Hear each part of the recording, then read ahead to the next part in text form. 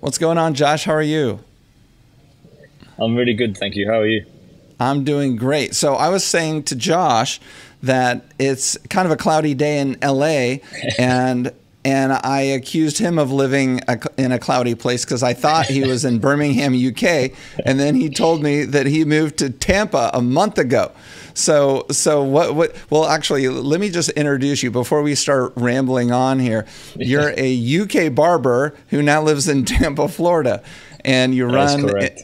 you run an education platform called DFS, and we're going to get into all that. But let's start with, why'd you move?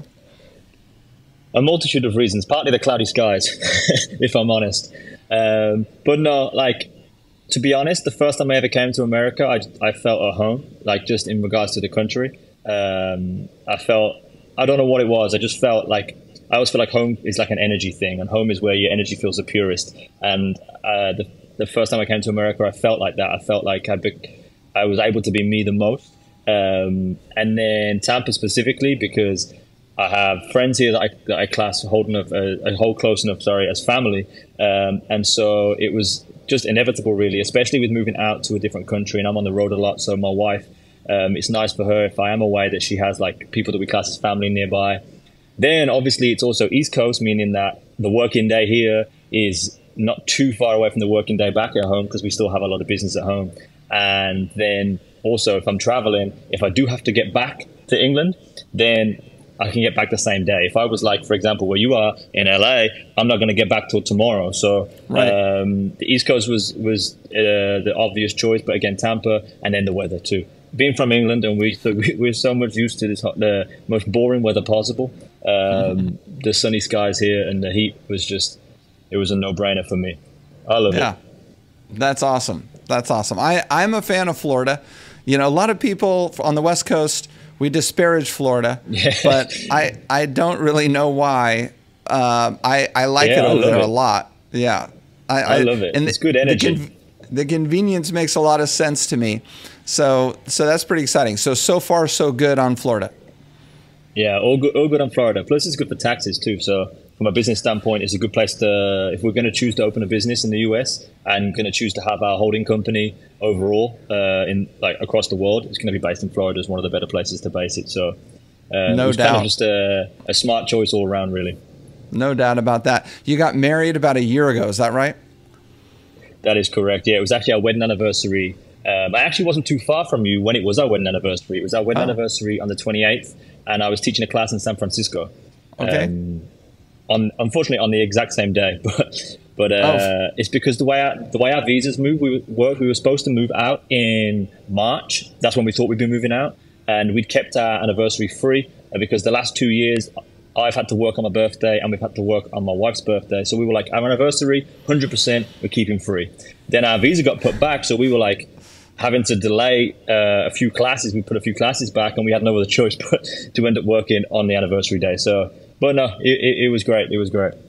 Well, isn't that just the way that it works for highly productive people? The reality is that if you try to hold a special day free from work, very often we end up working and delaying things like that. I remember when I got married, it was a number of years, 13 years ago.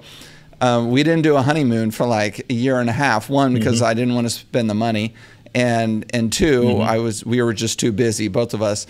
So that's really cool. Congratulations on that. Did you marry an English girl or an American, or something else? English girl. Yeah, it's actually no, an English girl. Yeah, so we actually grew up really, really close to each other, and then we worked together a long time ago. That's where we met. We met at work, and we just selling. We worked in a shoe store, selling shoes. And then we were together for a little while. Then we broke up for a little while and that kind of goes into when I started cutting hair too, because I was in quite a dark place when I started cutting hair, and I've always said that cutting hair kind of it allowed me to become me, and it allowed me to grow a lot. And so we needed that time apart to sort of develop into the people that we needed to be, and then we just found each other again. So it's actually quite a good story. But yeah. As soon as we got back together, it was one of those ones. It's either it's going to be amazing or we're going to end up getting married. Either it's not going to be great or we're going to end up getting married. And as soon as we met back up again, we got our answer. So. Well, you know how we all here at the Hair Game Podcast love good stories, but I don't want to skip anything. So why don't we go back to where you're from and what kind of kid you were? Wow. Okay, so I actually got told, so there's a good story that kind of goes into this. So I'm from a small town called Stourbridge in the UK. It's just outside of Birmingham. So when I tell people who aren't from the UK or even not from kind of like near where I'm from, when I talk about where I'm from, I say Birmingham, but I'm not from Birmingham. And if you go to where I'm actually from, there's actually a bit of a rivalry between where I'm from and Birmingham. Of course. Mostly down to football or soccer. Of course. So where I'm from is actually a small place called the Black Country, right? And it's named the Black Country because the old story goes that the Queen was driving past on the train the one day, and because where I'm from was at the heart of the Industrial Revolution, she couldn't see anything out of the train window because everything was black, and so she named it the Black Country. So that's where I'm from. I'm from a small town in the Black Country, and as a kid, I mean, I was I would have said I was quite a good kid. I think that my parents would probably say the same, but I think that a lot of the things that have come into fruition later in life now make a lot more sense when I hear some of the stories about me as a child. So one of the good stories that describes me and my drive and motivation, I think, even from an early age, was we had a math test in school, and every week apparently we used to do this test, and I must have only been like 7 years old. We used to have this math competition, and every week I used to win. Every single week I used to win this because I used to make sure I practiced and practiced and practiced, and I wanted to win it. And then the one week apparently I lost. I came second, and then apparently it killed me, and I worked all week just practicing because I wanted to win the next week. And then the next week, I can vaguely remember this now, but my parents told me the story not too long ago. I literally peed myself to make sure that I won this test, because apparently I needed the bathroom as this test was going on, but I needed to win. I wanted to finish first. I wanted to get it done, and I literally peed myself to win. So wow. I think that maybe goes into explain some of the determination and motivation that I have to work hard.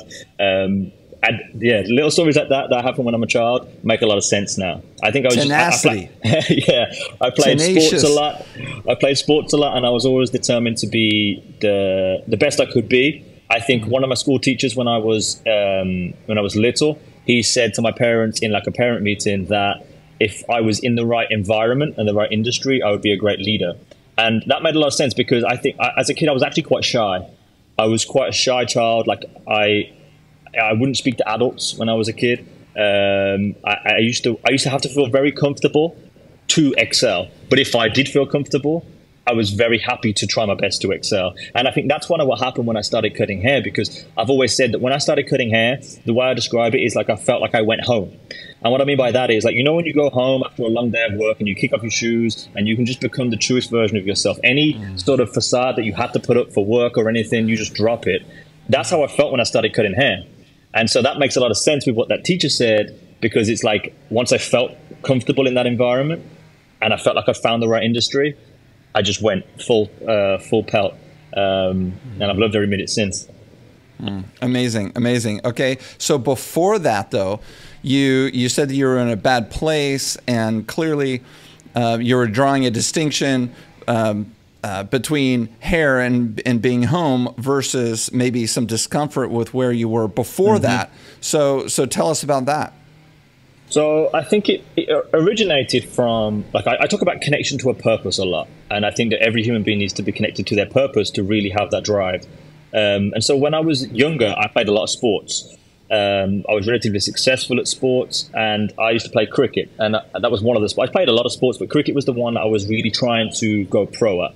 And it's kind of the same story that all like failed athletes have, which is I got injured, right? But I did. And I remember at 15, because I'm one of them, I believe in the fact that with discipline and kind of strategy with life, you're either disciplined across the board or you're not across the board.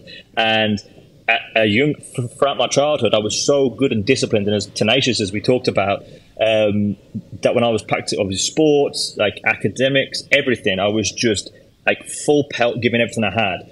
But then when I got injured, that was the start of a decline, because I'd lost that connection to a purpose. I'd lost why I was working so hard.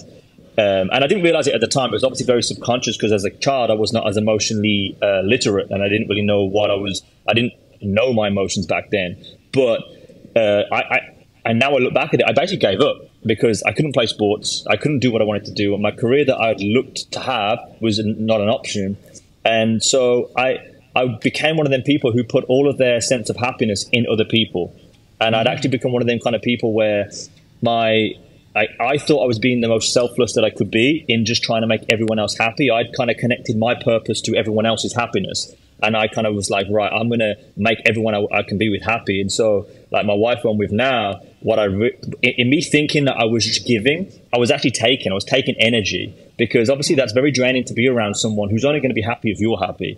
And I'd become that person. And I was lost. I went to study at university. So when I finished high school, I went to study at university. But the option I chose was the easy get out. I went to go and try and be a sports coach, basically. And I thought, I don't want to do that. I want to have a bit more options. So I dropped that out. I took a year out, and I worked for a year, and I redid a few exams. I got into a really good university.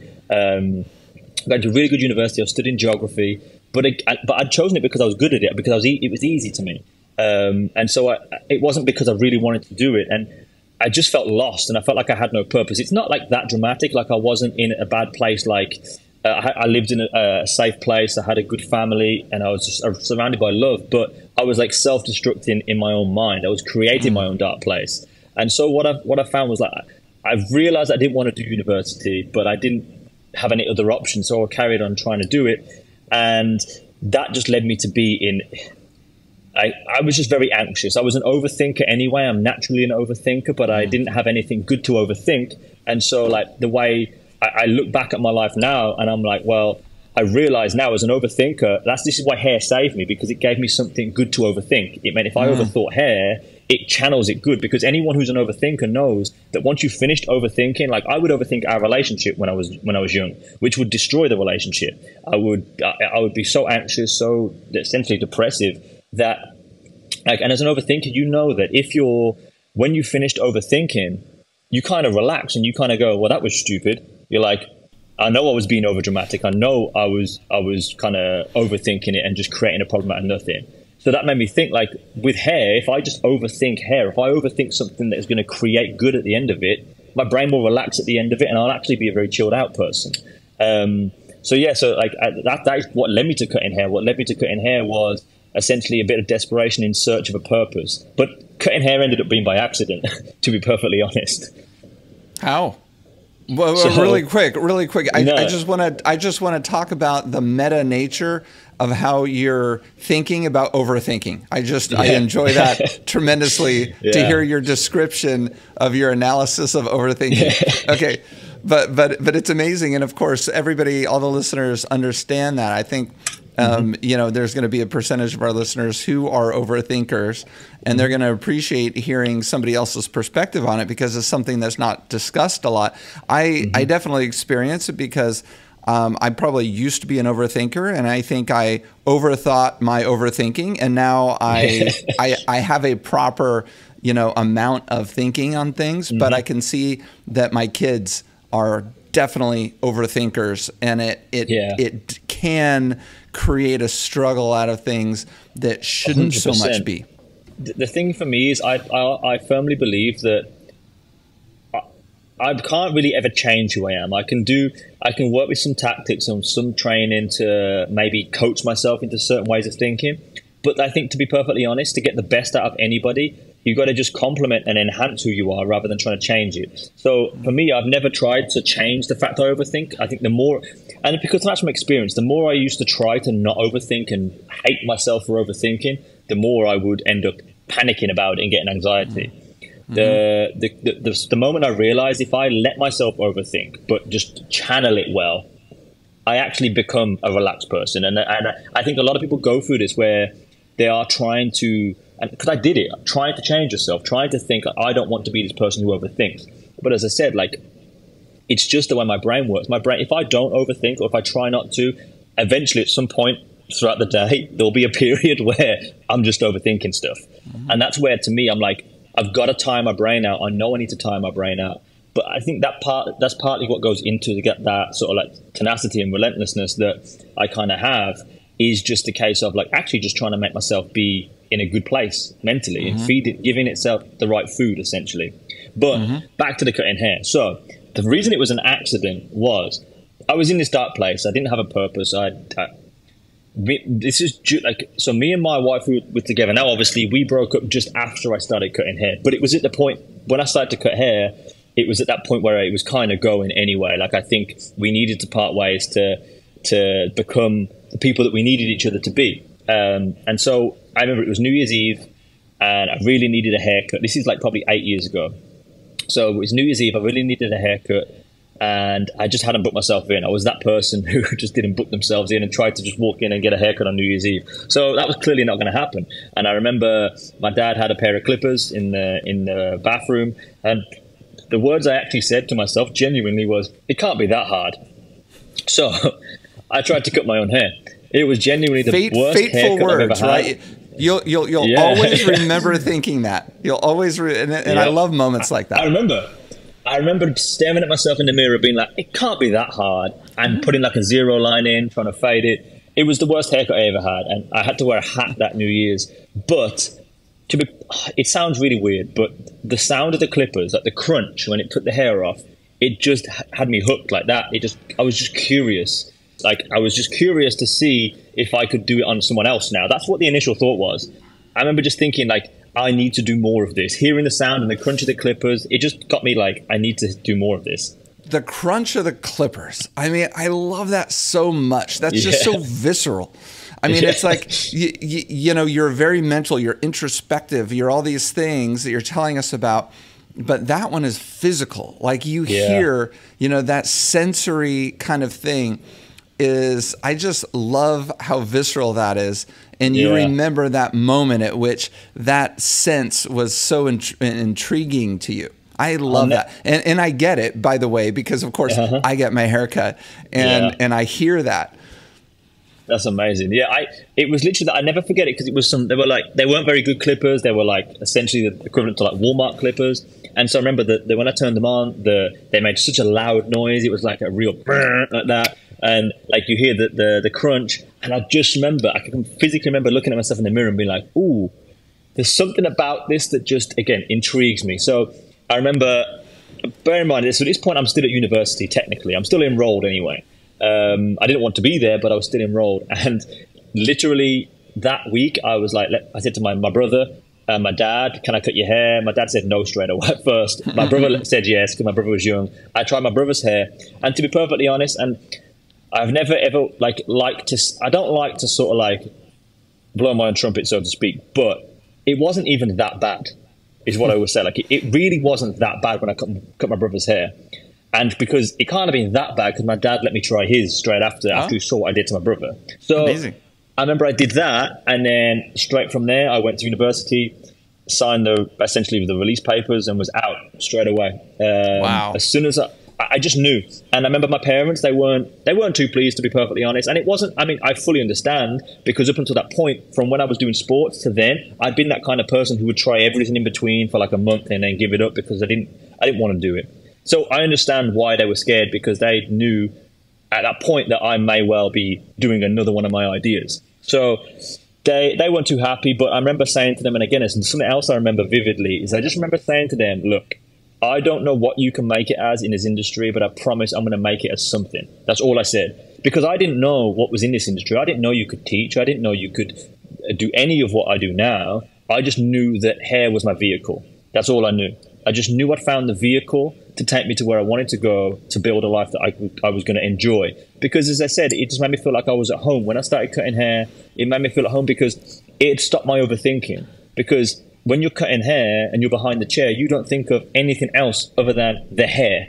That's the only thing that matters. Everything else just goes away just for that moment. And so the description I use is like, imagine I was in a dark tunnel and then like barbering and cutting hair. It just moved a few rocks. It didn't like show me the light and like open the door. It just showed me a few rocks. And I think that's the thing when anyone finds their purpose and passion. People talk about it like it's about, it showed them the way and it gave them that happiness. No, you've still got to take it. You've still got to go and remove the rocks yourself.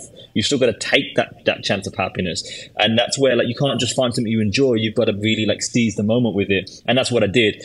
From that moment, I was just pedal to the metal, essentially. I was I got to get good. I got to get good as fast as I can. I remember considering do I do apprentices? Do I do this and that? And I just was I'm going to, essentially I shut myself around a little bit and then just was I can do this myself. And I just cut hair in my mom and dad's kitchen.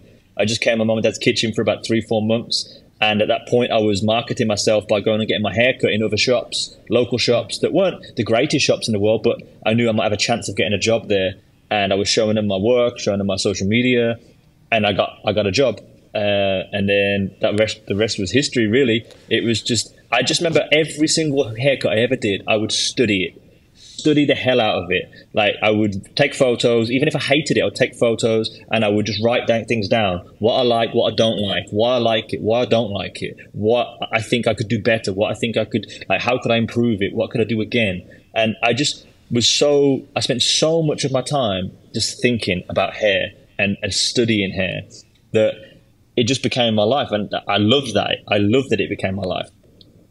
Yeah. So you have a restless mind that just is that, this sounds so cheesy, but I'm going to use this word, yearns. It wants so badly to think about something. And I think people who do important things, good and bad, that they're kind of like this.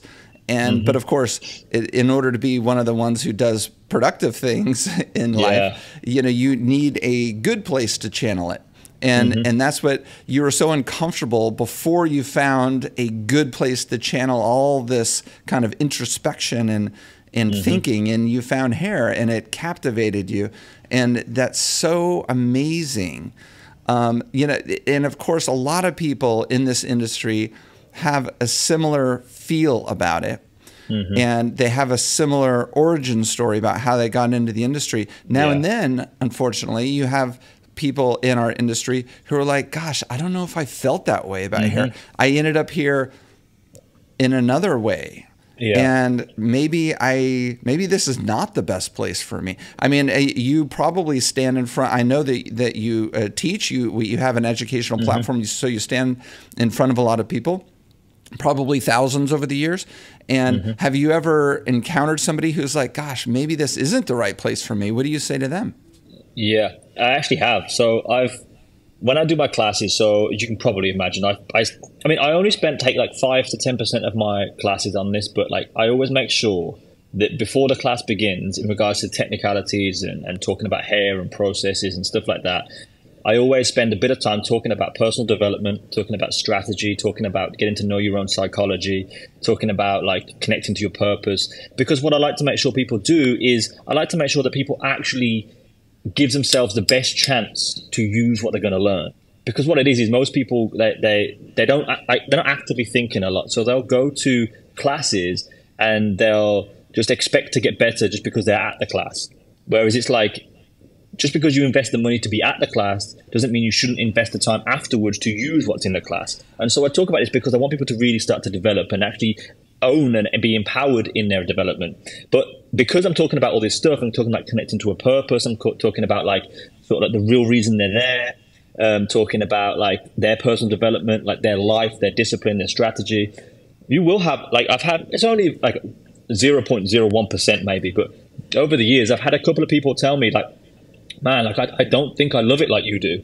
And I'm like, that's completely fine. All life is about, in reality, is you living the best life you can and you being fulfilled. Because fulfillment, I talked about it many times, but as human beings, energy is our currency, right? So energy, everything we do in life is a transaction of energy in some form. And the energy you put out is the energy you receive. And if the energy you put into what you do is the energy it's received with. So if we're not putting the love for our industry into what you do, it won't be received like that anyway. So it's going to be very, very hard to build a successful career in the hair industry if you don't love hair. That's the first ingredient of it. And so I talk to people like this all the time. I actually do a lot of like personal mentoring as well, right? Like not just hair mentoring. I do mentoring to people outside the industry as well. And I talk to them a lot like about that kind of stuff. It's like, it doesn't matter what you want to do. You just got to find out what it is that makes you feel good the most. Having a consciousness over your own emotions is the most important thing in life. It's something that humans don't do very often. It's something I didn't do for a long time. But keeping a track of what inspires you, what makes you feel good, where do you get fulfillment from? Because if cutting hair alone doesn't make you feel good, it's basically just a job. If you don't get some sort of intrinsic satisfaction, and it's also a case of you've got to maintain that too. So just because you are working behind the chair every day, you've got to keep some of this industry for yourself. So barbering or cutting hair in general it's a passion, but it's also a job. And I think a lot of people fall into the trap of what I call psychological burnout, which is where you stop getting fulfillment from something you once had fulfillment from. So for me, it's not always a case of they just don't love it. It's a case of like in any relationship, you might have like personal relationships, like romantic relationships. If you don't consistently strive to get new experiences and to do new things and to go new places, right? Eventually you'll become psychologically burnt out together and the relationship might break down because you've got to work at it. And it's the same with your relationship with the industry you're in. You've got to work at it. You've got to consistently push yourself to maybe get a bit better, to try new things, try different techniques, go and learn a different side of our industry, and do all these kind of things to be able to keep that potential for fulfillment. Because fulfillment it's an amazing thing, but fulfillment is only fulfillment if it's as good as, if not better than last time. That's why I always talk about being addicted to fulfillment is the best addiction you could ever have, because it works like a drug. It literally works like a drug. It's only going to give you the same hit if it's as good as or better than what you've had before. And so in our industry, a lot of the time, if you're only cutting hair behind the chair, you're going to find it very, very, very hard to maintain fulfillment like you did at the beginning. Because at the beginning, everything's new. Everything's a new experience. But as you progress through that, it's going to be very hard. It's going to be very... What's going on? They're cheering. They're cheering what you're saying. But it's going to be very hard. Like that threw me so much. Then I was like, "Is that coming from Sorry. me?" But no, you're good. You're good. You're good. But yeah, so they really need to because again, and that's what I talk about when people talk to me about maybe they don't love it quite so much. First, I want to find out the root of it. Is it that you don't love it, or is it that you only cut hair behind the chair? The best advice I ever tell people is just do one haircut a week for yourself. So you take out the paying customer, take out the time restraints, take out what you're supposed to be behind the chair, and just do a haircut for you. And it'll be the best investment you ever have, because that's the time I'm talking about investing. You can invest all the money you want in all the classes you want, in learning all the new things you want. But if you don't give yourself the time to just love what you do, you won't love what you do. And again, that's where like relationships, you have to have certain times where maybe you go on vacation or you have a date night or you do specific things where there's time dedicated to just that relationship. And I think the relationship with yourself, but also the relationship with your industry is so important. And then if it's not for you, it's not for you, and we find out what industry is for you. Or even it might be a case of you like hair, but it's not what you love. For example, I'm not the person who wants to cut behind the chair every day. That's not me. But some people are. Some people love just working behind the chair, and they wouldn't want to teach, or they wouldn't want to travel, they wouldn't want to do any of that. But some are vice versa. And there's so many avenues of our industry you can go down, especially now with social media, that you don't even have to literally love cutting hair for hair to be a vehicle. You could have a different avenue of hair that is your vehicle, which is super cool. And that's why I think it's one of the best industries in the world, because we're all so different, and what makes us fulfilled is so different. And being different is the most beautiful thing we have in common. It's just, that's what I love it. And that's why I love speaking to people who are in this industry. I know I went off on a little tangent there, but I think it's so important for people to hear stuff like this. Absolutely. And I love your analogy to relationships, because it reminds me of something that I saw yesterday. I'm not even making this up, but I saw online somewhere yesterday. It might have been Instagram. And the post, it was a motivational, I guess, type of post. And it said that in relationships, you can foster and nurture your relationship to make it better, or you can make these little micro decisions to not do that, and the relationship will slowly get suffocated, and likely not be so good. And so it drew comparisons between, you know, making those little micro decisions in a positive way or the micro decisions in a negative way. For example, when you come home from whatever and your wife is at home, I'm saying this from the perspective as a husband, because I am, and you walk in and your wife is on the couch, you know, do you just walk in and then, you know, go to the other room and put your bag down or whatever and then go to the kitchen? Or do you walk in and you go say hi to your wife? Right? The little micro decisions. And of course, on the flip side of that is, if you're a wife in the other room or whatever, when your husband comes home, do you go out there and, you know, say hi and give him a hug and a kiss, or do you just stay doing what you're doing? And so these little micro decisions foster and build a relationship in a positive way. And another example that this little piece of content had was, when you guys are, let's say, whatever, on the couch, and, you know, are you both on your phones individually, kind of doom scrolling, you know, separately for 2 hours? Or, you know, do you have your hand on her leg, or are you showing some little micro kinds of affection? And those little things are important. And sometimes you may not feel like doing them. And this is going back to your point, just kind of reinforcing your point. Sometimes you need to, quote, work on something, right? Work on hair or work on a relationship. And that simply may be little tiny decisions like, you know, do you have your arm around your wife? You know, when you're sitting on the couch, you might be doom scrolling, but you're doing it with your arm around her. And that's a little bit different, right? Exactly. I think that, so for me, like, the phrase I use a lot, and obviously you after speaking to me a little bit, you might be able to see where this is coming from in my point of view, but I think it's in general. For me, a lot of people, we overcomplicate life by not overcomplicating it, if that makes sense. I know it sounds kind of crazy, but by not thinking about the small details, we actually overcomplicate life. Life is so easy, but what we're often doing is missing the small things. Life is so easy to do right. It's also so easy to miss, because it's the smallest details, like you said, the micro details that actually matter. So it's like, the way I look at it is, I try to, so my analogy of balance, right? Because if you talk about balance and you go to a lot, I've spoken about this on many a podcast, but if you talk about balance to most people, they think of time. They instantly think of time. They think of, I'm going to balance my time between work and life. I'm going to balance my time between my wife, for example, for me, and I don't know, social media, or like between this and that. But in reality, like, balancing time is one of the stupidest things we could ever try and do, because you're never going to do it. It's impossible to balance time. And if we allow people to expect that balance of time, we then create potential negatives in our relationships, because it is the expectation that we allow people to have. If that's not met, that's what causes the negative emotions. So, and it's just communication. So what I like to think about balance is, instead of balancing time, I want to balance moments. I want to balance fulfillment, because I've got like 5 key areas realistically in my life I need to balance. And that's my ability, technically, my career, in regards to my profession, my career opportunities, financial, personal, and emotional. And now emotional is what I'm going to give, personal is what I'm going to gain. Now, I've got 5 things to balance. So balance to me is a case of all these 5 areas just need to have the appropriate levels of fulfillment. They don't need the same amount of time to fulfill them all, right? So what's going to fulfill one area doesn't take up the whole day, but one may. So the idea of that is, I'm never going to do that in one day. But what I could do, and what I can do a lot of the time, is balance 1 week. So I actually change our expectation and perception of balance. So instead of trying to balance a day, instead of trying to communicate, okay, cool, so today I'm going to work till here, and then we're going to do this. I'm not saying we never, ever, ever do that, but generally, my life's impossible to do that with. Most people's lives are impossible to do that with, especially now with social media and work being more remote, so you can be working at any time. I'm like, let's balance a week. So during this week, we might only have one day where we get a good amount of time together, but we'll use that time to go and create some moments. Because like time, when you, as you said, when you're spending time with people, what do? You're just scrolling on social media, you're watching TV, you're doing something else when you spend time. It's more important to create moments, because moments last forever, whereas time's gone in an instant. So the moments is what creates fulfillment, creating special moments across all areas of your life.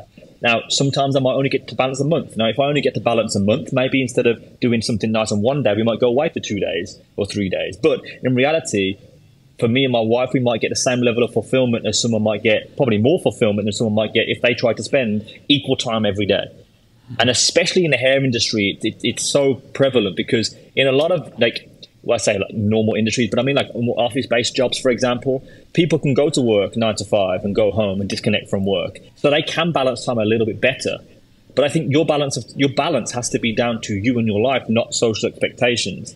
Because in our industry, the thing is, we all love hair, right? And the way a hair industry works is you'll go home after cutting hair all day, and then you probably have to go on social media to reply to any messages or any networking you need to do. Then you might want to post a photo or a video.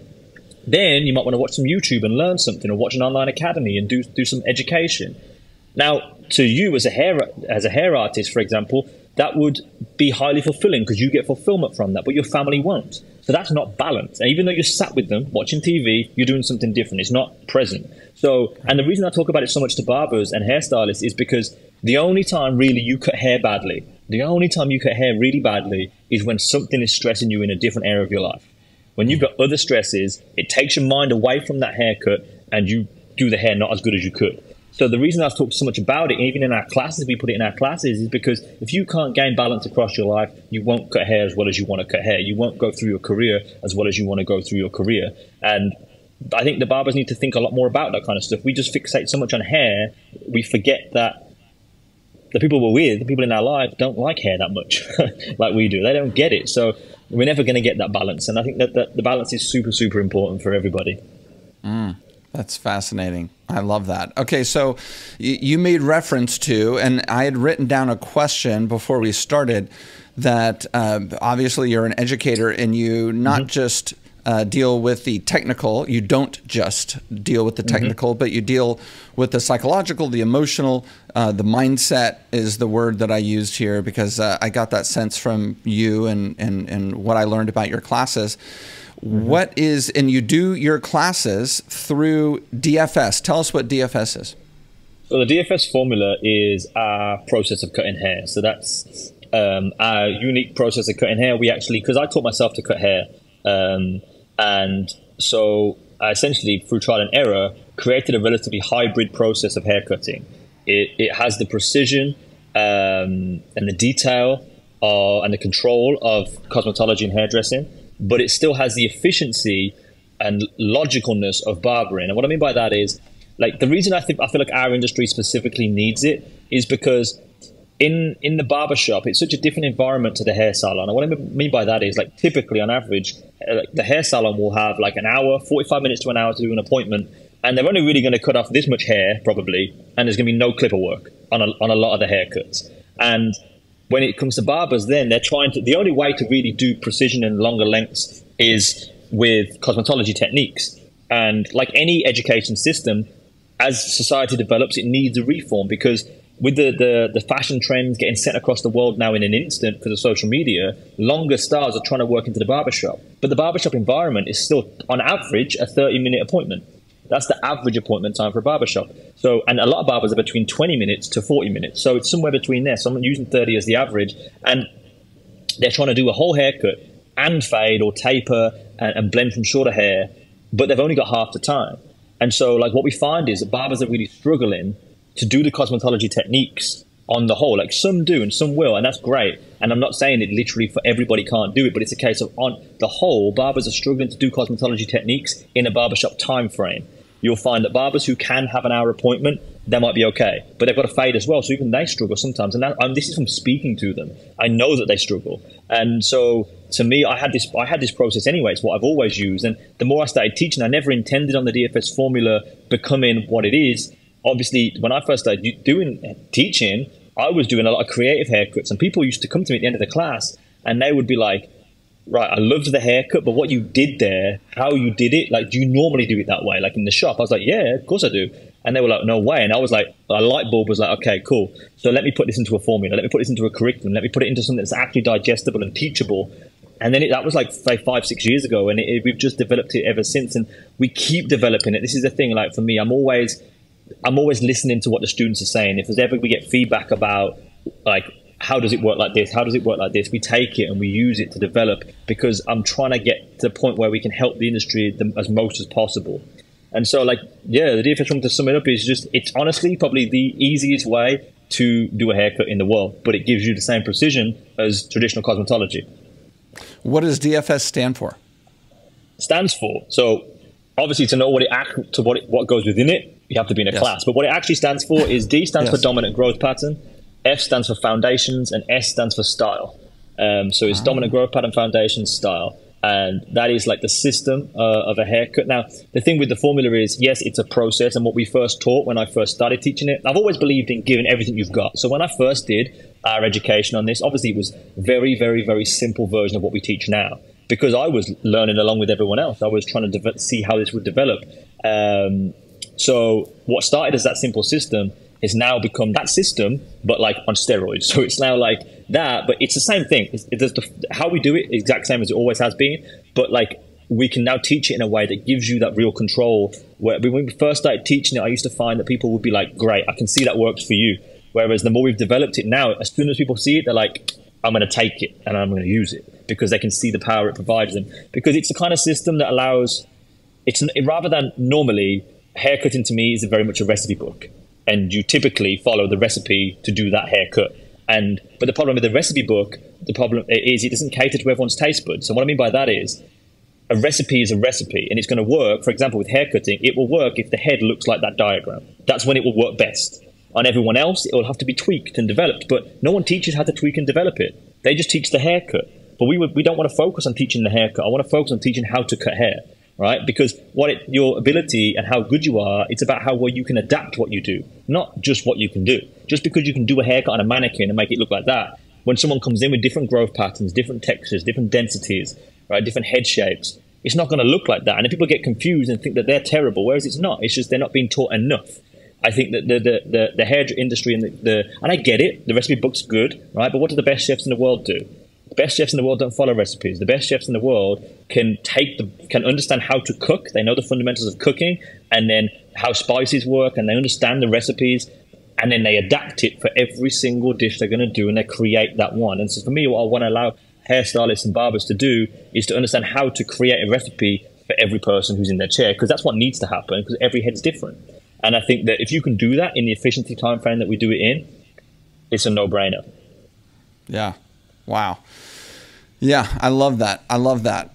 Okay, so Josh, I can tell that this is going to, I definitely want to give you 2 episodes. We have a lot more to talk about, so let's stop it. I hate to do this because I always feel like I'm interrupting what you're saying. You're on a flow and everything, but let's stop it, and then we're going to come back next week and keep going to give the listeners 2 episodes. How does that sound? Sounds perfect to me. I can't wait.